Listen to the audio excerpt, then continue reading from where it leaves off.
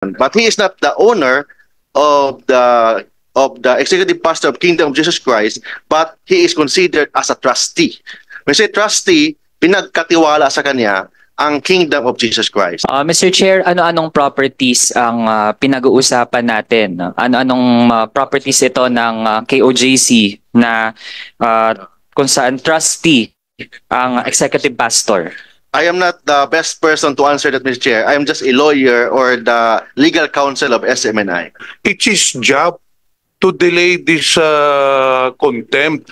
Alam naman natin, Atty. Topacio, kahit na sa'yo, naniniwala ba kayong sisipot si Pastor Quiboloy?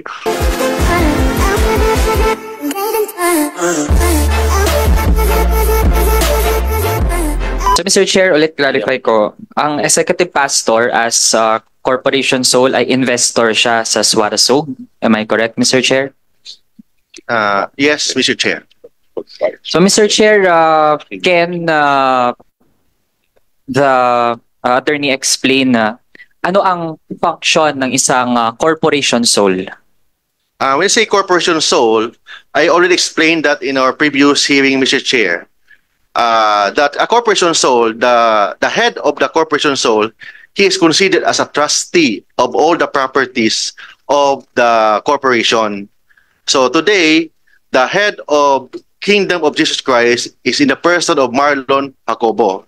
He is the trustee of all the properties, and he is considered as the head of the corporation. But he is not the owner of the executive pastor of Kingdom of Jesus Christ, but he is considered as a trustee. When say trustee, pinagkatiwala sa kanya ang Kingdom of Jesus Christ. The real owner are the members of the religious organization. Mr. Chair, ano-anong properties ang pinag-uusapan natin? Ano-anong properties ito ng KOJC na kung saan trustee ang executive pastor? I am not the best person to answer that, Mr. Chair. I am just a lawyer or the legal counsel of SMNI. So I cannot answer that, Mr. Chair. Then, Mr. Chair, we request the legal counsel of KOJC to answer. May I respond, Mr. Chair?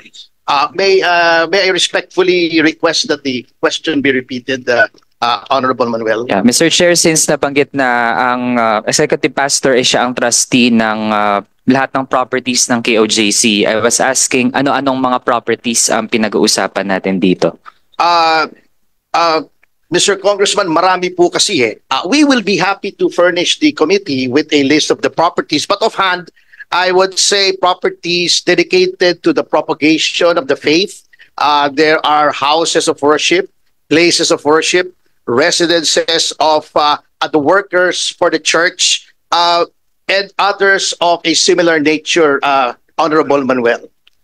Mr. Chair, maliban sa executive pastor, meron bang iba pang trustee or may similar function sa pag-handle ng ganitong mga properties ng KOJC?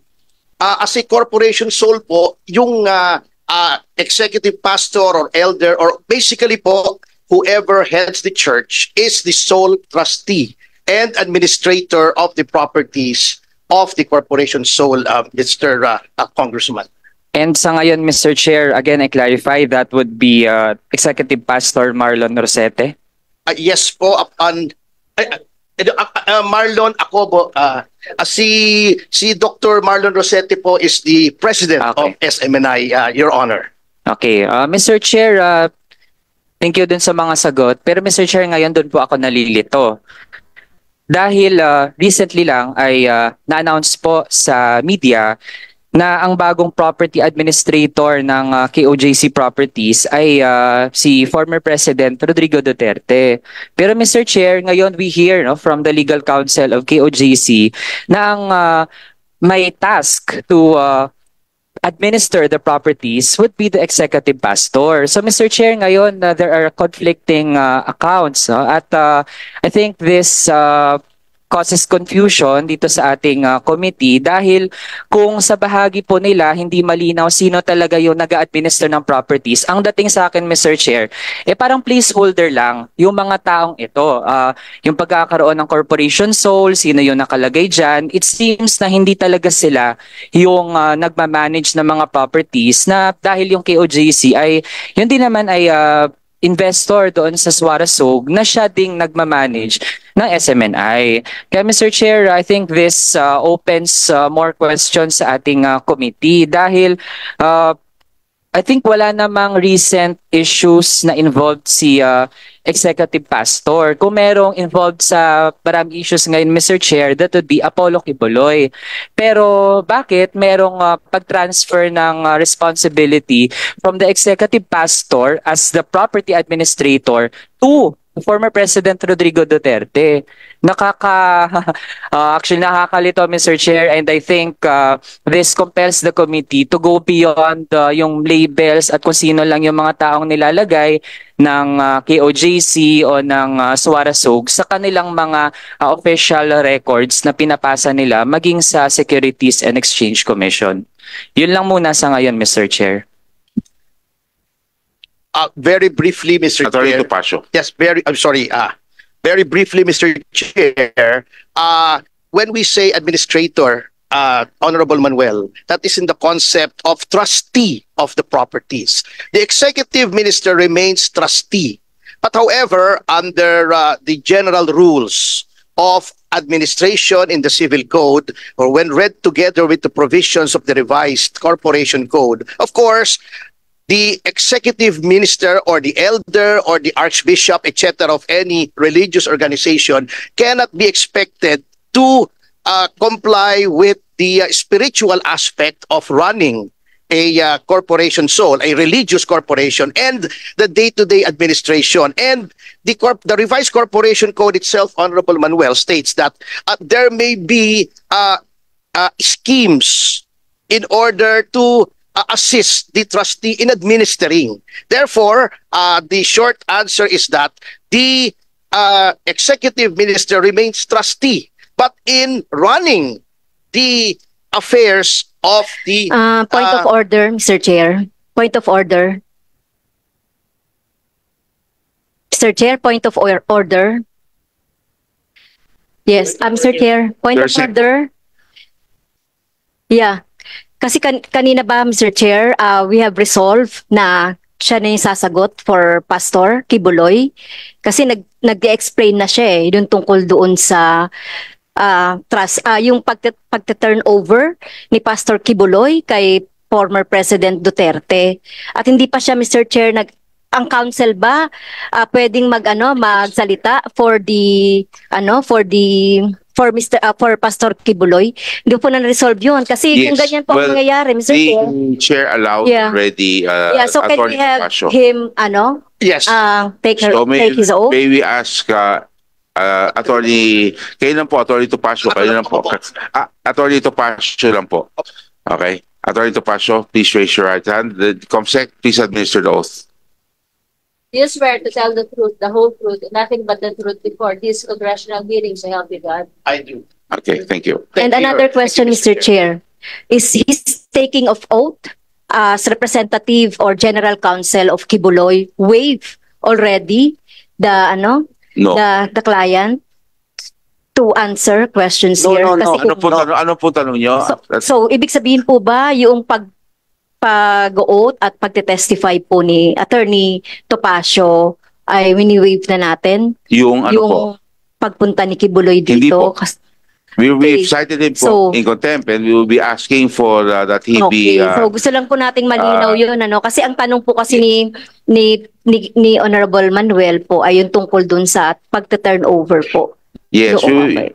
he'll be requested, he'll be asked to appear Okay. by the committee. So hindi And a po proper motion will be entertained Later. in a while. Yes, thank Okay. you. So hindi po yung sagot ni Attorney Topacio yung sasagot doon sa Opo. mga tanong natin. Because marami for pong Yeah, okay. dapat sagutin si Pastor Quiboloy as explained earlier.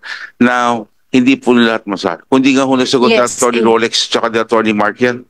Yan, and in a proper time, Mr. Chair, I will also move to invite then former President Duterte kasi siya yung in-involve as o pinasahan ng property. Okay. Mr. Chair, in proper time po. Thank you, Mr. Chair. Thank you. Okay, so next. We are just prolonging this issue. We know very well that kahit na ano pang sabihin ni Atty. Topacio, he was hired by Pastor Quiboloy as a legal counsel. It's his job to delay this contempt. Alam naman natin, Atty. Topacio, kahit na sa'yo, naniniwala ba kayong sisipot si Pastor Quiboloy? These are just delaying tactics. Even though na mag-hearing na naman tayo next, iba na namang rason ng lila ibibigay. Mag-hearing na naman tayo, ikapitong hearing, ibang rason na naman. When will this be concluded? As I've said, Mr. Chair, it is incumbent upon this committee. It is our obligation under the rules that we should cite him for contempt to compel him to appear in this committee, Mr. Chair. Again, on my second, actually on my third reiteration, Mr. Chair, my motion still stands. Thank you. Just a point of clarification on the statements made by Attorney Topacio. By the way, congratulations on your movie. Thank you, sir. You mentioned that you're off to see The Good Pastor tomorrow. Yes, Your Honor. So that confirms that he's still in the Philippines. Yes, of course, Your Honor. He's not going anywhere, Your Honor. O, kasi may mga balita na nag-ibang bansa na daw siya at Ay, hindi po. Magpapakuha po ako ng litrato at ipa-viber ko po sa mga members ng committee. I trust you, Attorney. Thank you po. I appreciate that, sir. Yun lang, I just wanted to reiterate, Mr. Chair, you know, we've been having this hearing since December of last year. November of last year. So, long playing album na po ito kasi November, December, January, February, March, I think. This can already be part of the Guinness Book of World Records as one of the longest hearings. This just goes to show the leniency and the patience the Committee on Franchise has afforded to SMNI, to Suarezug, when it comes to complying with requests that have been forwarded to you. So, on its proper time, Mr. Chair, I would second the motion of Congressman Pimentel. Thank you, the Honorable Mr. Chair. The Honorable Karaps Paduano, then the Honorable Arlene. Thank you, Mr. Chairman. And the Honorable Franz Castro. Anyway, Mr. Chairman, I will not anymore argue with Attorney Topacio with regards to the jurisprudence regards to Senate versus Song. But in the proper time, just in case we can talk about it. And when in fact, pati na yung balag, pwede natin pag-usapan, no? Balag case. But anyway, Mr. Chairman, ganito lang po. Kasi the legal counsel of Pastor Quiboloy is asking for a reconsideration. Is that correct? We are asking for time to explain, Your Honor, because as the rules state, the failure to appear must be without legal justification. So we are willing in whatever time allotted to us, Your Honors, so as to obviate any suspicion that this representation is delaying. Actually, ayoko nga pong ma-delay. May lakad po kami ng abroad ng misis ko next week eh. Pero kung kinakailangan po ay isakripisyo po natin yon. Ngunit I also understand the misgivings of the Honorable Johnny Pimentel that indeed these hearings have been going on for quite some time. But ang akin lamang po, Your Honor, is perhaps the committee would rather err on the side of constitutional rights rather than expediency. Yun naman po ang aking humble appeal sa chair at saka sa mga miyembro ng committee ito. Salamat po.